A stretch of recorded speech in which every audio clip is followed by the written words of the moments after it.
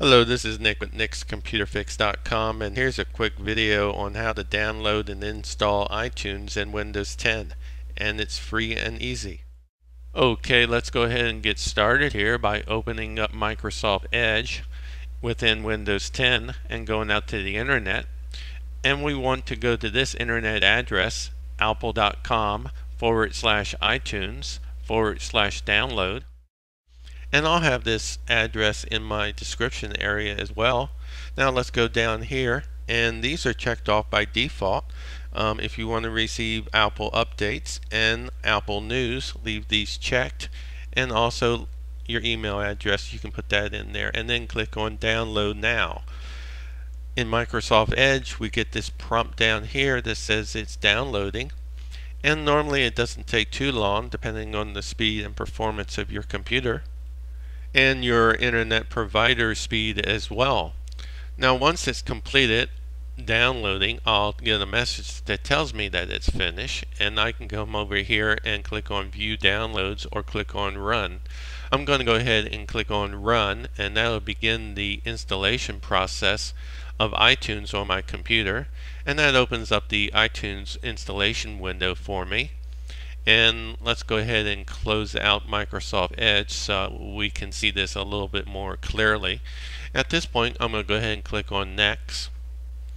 And they give me some options up here. I'm going to take the defaults and click on Install.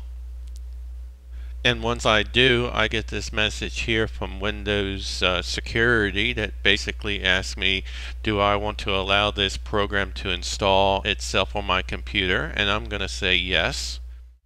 And it will go ahead and continue installing iTunes onto my laptop computer here. And through the magic of video editing, I've speeded this up considerably, but this can take up to a few minutes depending on the speed and performance of your computer.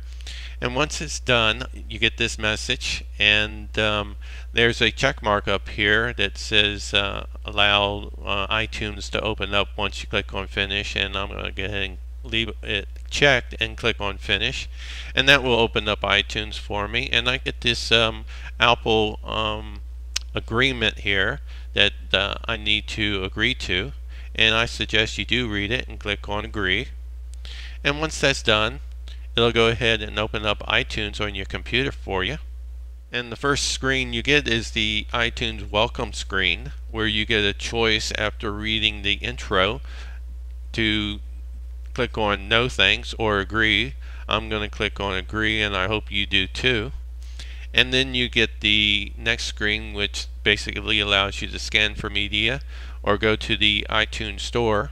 I'm going to go ahead and click on iTunes Store and open that up. And at this point, you can go ahead and start using iTunes and download music.